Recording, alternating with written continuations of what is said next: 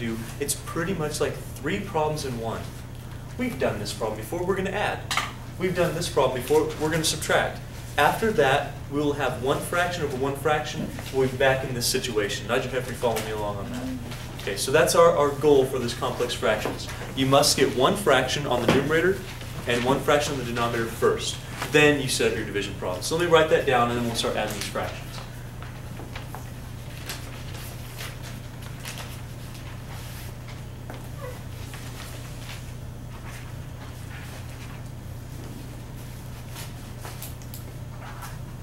So we're going to get 1 fraction on both the numerator and denominator first, before you start setting the division problem.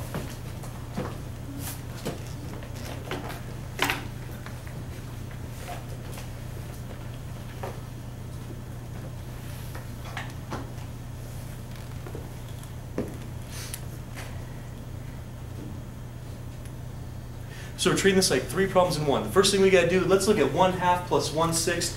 We're going to ignore this main denominator right now. We're just looking at the main numerator.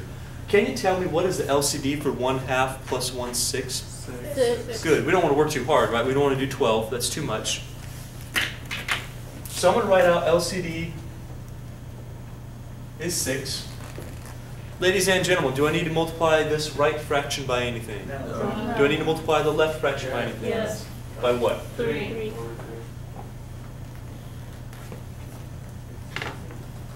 So from our main numerator, I have 3/6 plus 1/6. Do you see where those fractions are coming from? Okay, so from here,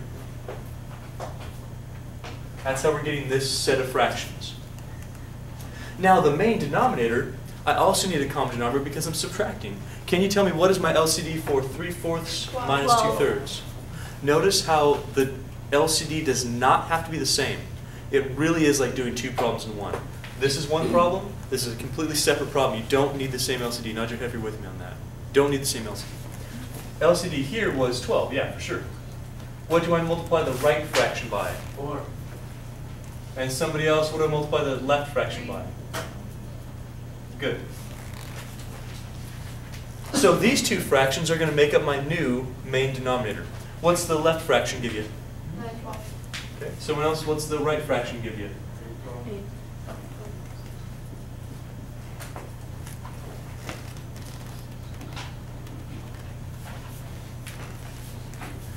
So we've changed our numerator into 3/6 plus 1/6. We changed our denominator into 9/12 minus 8/12. Are you okay so far? No. Okay. We're almost done.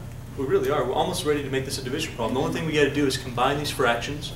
Look at this is just like adding fractions. This is just like subtracting fractions. That's exactly what we're doing. So if I do that, I know I'm going to have 3 plus 1/6. I'm going to have 9 minus 8 over 12. What's our top fraction going to be, please? 4/4. 4/6. So top fraction is 4/6 over, what's the bottom fraction going to be? 1/12. Good. Hey, would you raise your hand and feel okay getting this far? Raise your hand and feel okay getting this far. Good, all right. So at this point, if you really look at it, we've just added fractions. You should know how to do that at this point. Didn't you just have some homework on that? Just learn how to add some fractions. We know how to subtract some fractions. You just had homework on that. So we know how to do this part and that part.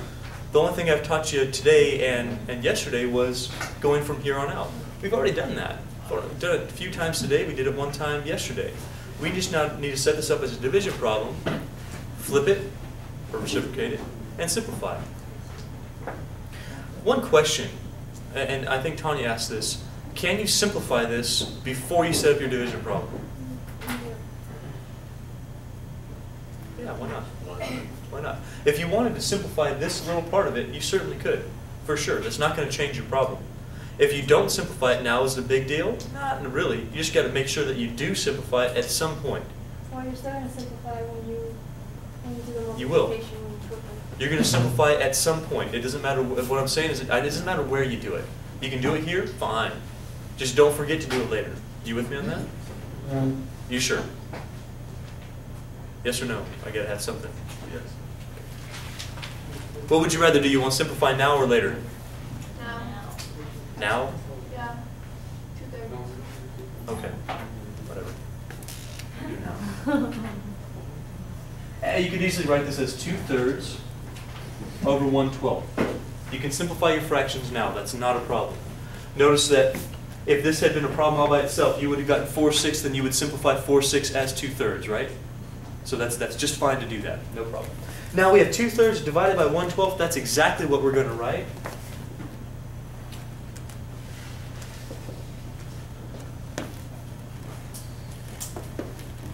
Two-thirds divided by 1/12. And we know how to divide fractions, so this is really a non-problem anymore. We know we're going to reciprocate the second fraction. We'll have 2/3 times 12 over 1. Well, you reduce 4/6. 4/6 is 2/3. Divide both the top and the bottom by 2, or write 2 times 2 over 2 times 3 and cross out those 2's. We should be able to do this with no problem at this point. So 2 times 2 over 2 times 3, 2's are gone. That's the intermediary step right there.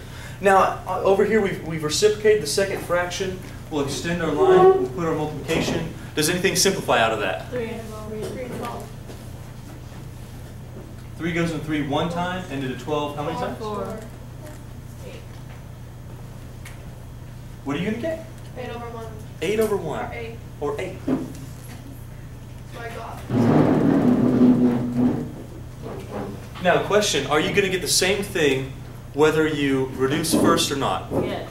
Absolutely. You're just going to have a little bit more simplification here to do if you don't change that to 2/3. You'll have 4/6. You'll have to simplify the 6 with the 12, and then you get the same exact thing. What about that negative? What negative? Isn't that where the arrow's at? That one? Yeah. Nope. The smudge mark. My bad. Better? All right. I was getting too excited, pointing out your math. I smudged it. My bad. Isn't it kind of amazing that this original problem works itself all the way down to 8? Isn't that kind of crazy? That's weird that that works. This is 8. If you had to pay a bill, you had to write a check out, you owed $8, you just write that. Here's how much I owe you. That'd be fun. No. I think that would be fun. After you get a call from the bank, what do you do? Learn some math. Take Mr. Leonard's Math 80 course, and you will learn how to do that.